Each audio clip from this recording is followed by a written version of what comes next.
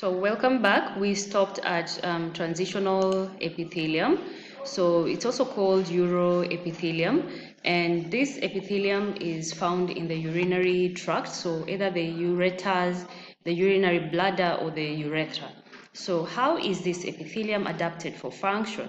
It's stretchable, expansile, and waterproof, so you're not going to leak urine into the substance of other tissues, so you're able to maintain urine within the urinary tract.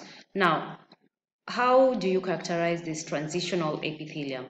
You have 4 to 5 cell layers where the surface cells are umbrella shaped or dome shaped, okay? So they tend to form a curve. The intermediate cells are polygonal, while the basal cells are cuboidal in shape, as tall as they are wide. So 4 to 5 cell layers, and that just shows you the diagram. You can see the pictures. The surface cells are dome shaped, okay? Dome shaped, umbrella shaped, and then the intermediate layers are polygonal. Then if you're to look at the nuclei of the cells at the basal surfaces, they're cuboidal in shape. So if this is your urinary bladder, these dome shaped are the ones that are lining the bladder inside. So when your bladder is full, completely full, these dome shaped are able to stretch so that you can accommodate more urine. So the more the bladder is filling, the more the cells are able to stretch. That's why we say they're stretchable and expansile. So transitional epithelium in the urethra, and urinary bladder. So all those we were discussing were lining epithelium. Now we go to glandular epithelium. What is a gland? A gland is a collection of cells. So it could be one cell or more cells that secrete a particular product, and in most cases is usually what we call a hormone. Yeah. So it could be hormone or it could be other secretions from exocrine glands. So we have two types of glands, endocrine and exocrine. Exocrine have ducts. Okay, so you empty secretions through ducts.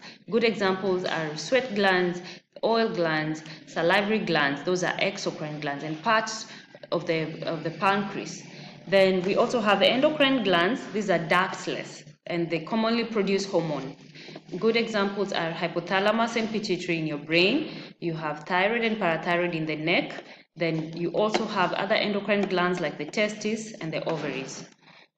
So how do you classify glands? So the exocrine glands, we've already named the examples. They secrete through ducts, while endocrine, they directly secrete into the blood vessels, into the capillaries. Okay, so you can see like this is a thyroid gland. These are the thyroid follicles, and you have capillaries around the follicular cells. So thyroid gland is an endocrine gland. Secretions will leave the cell directly into the capillaries. So endocrine are ductless glands. So how do you classify exocrine glands? You can classify based on the branching of the ducts or based on the shape of the secretory portion. So a simple gland only has one duct that is unbranched. If it's compound, there is a complex branching of the ducts of the gland. Then if you're to look at the secretory portion, look at the shape. If it's shaped like a tube, that's a tubular gland. If it's round or flask-shaped, like looking like sacs, you call that alveolar or acina. And then if you have both tubes and alveolar, we call it tubulo-alveolar gland. Okay? So if you're to look at this, you need to know the examples because you can bring in your MCQ, or we can ask you to match which one is tubular gland, which one is simple alveolar, which one is compound tubular alveolar. So look at this, simple, one duct, it's not branching, so and its secretory portion is tubular. So simple tubular. Good example, intestinal glands. Simple branched tubular. There's some branching, but it's not complex. Okay, and secretory portion is tubular. Good example, the gastric glands in the stomach. Simple, no branching of the duct, alveolar, looking like rounded acina, simple alveolar. Okay, then you have simple branched alveolar, you have compound tubular like in kidneys and testes, compound alveolar like in mammary glands, and compound tubular alveolar. You have both tubules and alveolar shapes. Lastly, the mode of secretion of glands. You can classify glands based on modes of secretion. Merocrine release their substances by exocytosis without altering the gland. Good examples are sweat glands and salivary glands. Then you have holocrine. These ones, they rupture the gland and destroy the cell. So everything is disintegrated. The cell is disintegrated, like sebaceous glands.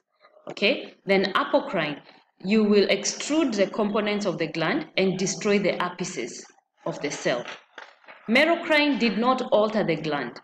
Holocrine destroyed the gland, while apocrine destroyed only the apices. Thank you.